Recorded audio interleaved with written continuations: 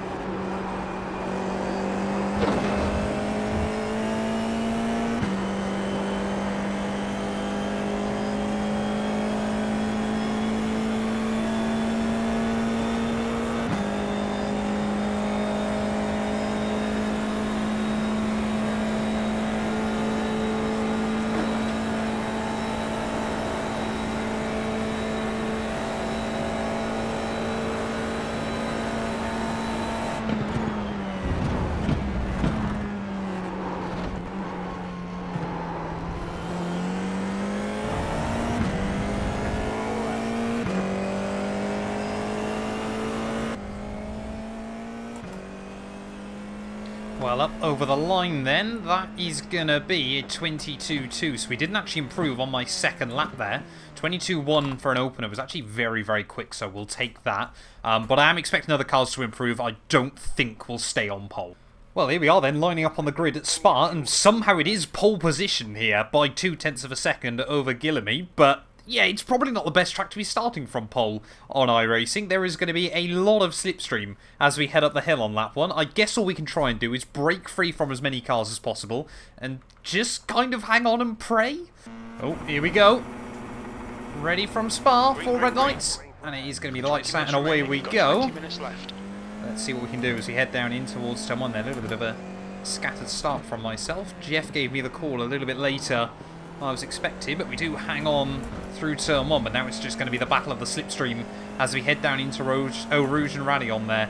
Guillemey and Ramald just behind. No, looks like Ramald has tucked back in. I was hoping they'd go side by side in through here on lap one. So there is, I mean, it's a case of how many rather than if any cars get past us as we head up the Kemmel Straight. We're just going to try and sit on the inside there. We can already see a McLaren livery car there will get a run as we head up the back straight. The number 2 thinks about it, but I think we just haven't given him a car's width.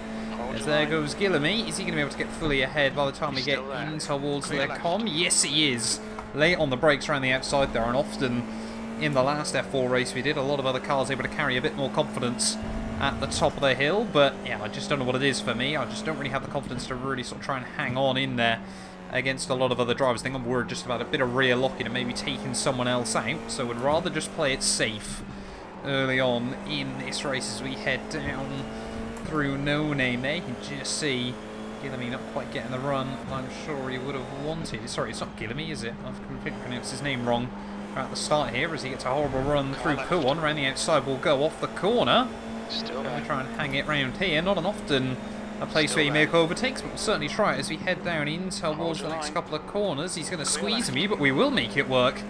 And back up then into the lead of the race as we head down in towards the final sector. I didn't actually realise in the last F4 race we did that you can take a lot of curb through here on the outside. As you can see Ramal just trying to make the move work as well. So now we've got to try and break free as we head up in towards the final couple of corners of this opening lap. You need about 1 second to break out of the slipstream in these cars. There's see Nicholas as well getting involved, so yeah, I actually don't know how to pronounce his name, to be honest. Down to P4, I do apologise. Still again, going to be a 9-lap race here, but I mean, if these guys just slipstream each other, they should be able to close back in, but if they battle too hard too early on, maybe we've got an opportunity here to try and have quite a lonely race at the front of the field, which, to be honest, after the last F4 race I did here, I would absolutely take. And you can just see, there we go, gap opens up to 1.4 as we cross the start-finish line to finish off lap 1, 2:25. Not too shabby for an opener, but, I mean, if we were to win this, and it is still a very, very big if, 97 iRacing could be coming our way there, which would be very, very handy, as now you can see the gap up to 2 seconds. We've got to try and run away early on here, but there's still no guarantee of anything. Like I said, you know, they can, if they work together, slipstream back closer to me, and of course, you know, a mistake in the F4 cars is not out of the ordinary for me either so far this season. It's 2.1, 2.2. The gap's just going up. I think they went side by side up through Rouge and Radion. It's still incredibly early days, but that opening lap and sector have worked out rather nicely. I can just see, I think there's maybe other incidents going on. There's plenty of cars shifting around on the relative. I've got no idea what's going on. Might just be a little bit of lag in the server, something like that. But as we head down through the middle sector, the gap opens up to 4 seconds, and P6 now is up into P4. So yeah, I don't quite know what exactly is going on behind, but the gap at the front's opening up, and that's the most important thing. So we can have close to a 5-second lead by the end of lap 2 here. Sebastian Vettel might be retired from real-life Formula 1, but it's not going to try and stop us. Maybe just giving him a bit of a tribute here at Spa to one of the ways he used to win Grand Prix at Red Bull. Just build up a 10-second lead in 5 laps and then control the pace from there. Even more instance kicking off down at Lacombe, and the gap's still opening up more and more. I mean, I apologise if this does end up turning into quite a boring race, but like I said, I came back to Spa for some redemption today. Monday night, so last chance we had to get a race in here in F4, but I just wanted to go for it again. I just felt like we were owed so much more after what was a fantastic race last time out. Up until it went horribly wrong, of course. There does seem to be a good battle going on behind us there. 3 cars separated by 1/10 of a second as we head up the back straight, and this might just be aiding us in our just attempt to build up a big lead early on. Still pushing fairly hard, but trying not to take too many big risks, anything like that. Spa is still a track that can absolutely turn back and bite you. And of course, you know, we can desperately do with a race like Rudskogen, where we get away, well, we didn't quite manage a 0x at Rudskogen. We did pick up a 2x in the pit lane, and then also got rammed after we'd finished, which was rather frustrating, which gave us 6 instant points. But yeah, if we could walk away with a 0x here, I think it really would be a lot of redemption when you think, obviously, we got disqualified with 17x last time round. When 12 of that was contact, I think none of which we could really control. And then we had 2 loss of controls as well, because the car was destroyed. Well, it looks like Philip behind. I'm basing this all on the relative, but it seems like he might have been able to break free from that whole gaggle of cars there. You can see pretty much, I think, 2nd through to 6th last time were all in one train. Maybe that gap's now extended even further down. But Philip, yeah, might be now in some clear air to the end as well. Of course, it is just about breaking the slipstream here at Spa. Incredibly difficult to do so, but yeah, if you can, then obviously because cars just tend to battle so much around here in these lower formula races, you really do just get a golden opportunity just a bolt free. Is that? It's not quite another new fastest lap of the day. Still, though, comfortably quickest of anyone. 22-1. So, yeah, track conditions definitely not as good as they were in that last race that we did. There you can see Philip now finally sets a decent benchmark on a 22.5. Mild as well, a 22.8. So, yeah, maybe a few drivers are starting to get into a little bit of clear air.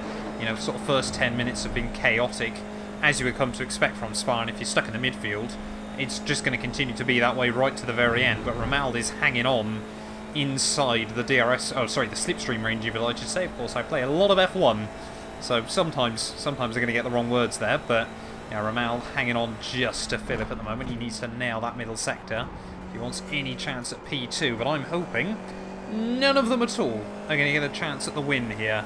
7 minutes left on the clock. We're still sitting pretty. Gaps now, 9.3. Well, it looks like Renault is still sticking close to Philip here, as we've just tried to up the pace a little bit. Mainly because Renault just nabbed fastest lap off me by virtue of getting some slipstream assistance. So as we send it through the final couple of corners, of course, quite risky to be trying to chase fastest lap this late on in the day when it could all still go wrong. But out of the final corner, that felt good. Oh, it's a 21.9, so we're still a tenth away. I don't think sensibly we can risk much more to go much quicker. Would have been nice to get a slipstream. I think, yeah, we've just got to try and bring the car home, though. 2 more laps here from Spa-Francorchamps. Well, I don't want to say it too early, but this so far, this is what can happen in the F4 cars. I haven't showcased it much this year. We have spent a lot of the season getting crashed into, but, you know, maybe we just need a practice race every week. Well, white flags out then here from Spa. Car does feel like it's still getting quicker and quicker, though. Tyres just don't seem to wear off, but of course the fuel absolutely does. Over the line, 22.0. We have been so consistent throughout most of this as well.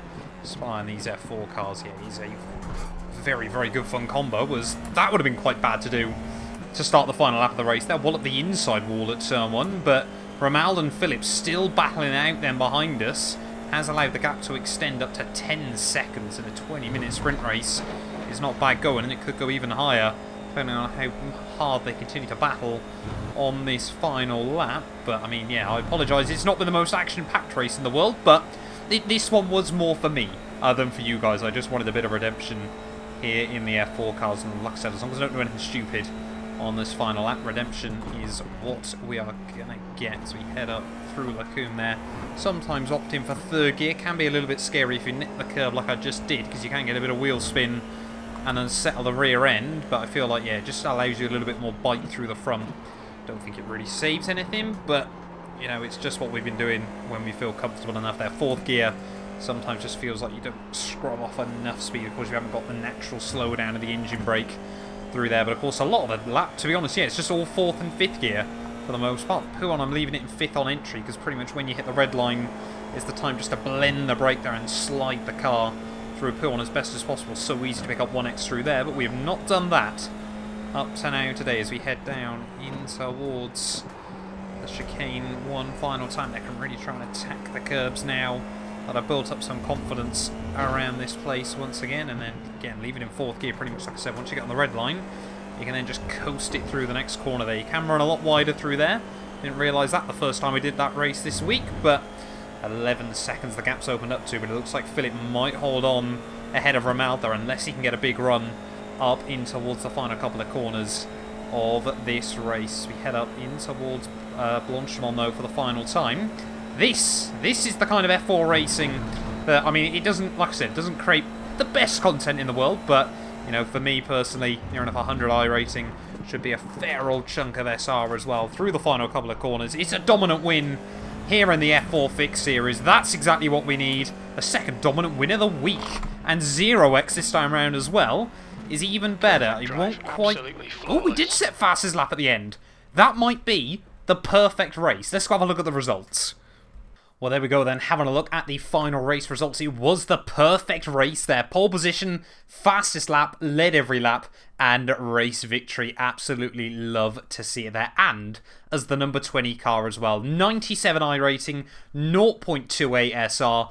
Can't really say a lot more than that, to be honest. Look how many splits there are as well. Formula 4 on iRacing is in a very, very good place when you head to a track like Spa. But 11.8 seconds clear at the line. Our average lap was 1.3 seconds quicker than anyone else. But like I said, you know, that one was more for me than it was for you guys. Thank you all so much for watching nonetheless. If you have enjoyed, please do make sure you leave a like, get yourself subscribed as well. And we will return very, very soon with more iRacing. Hopefully, I mean, we like to win some races. Maybe there can be a few more on the way.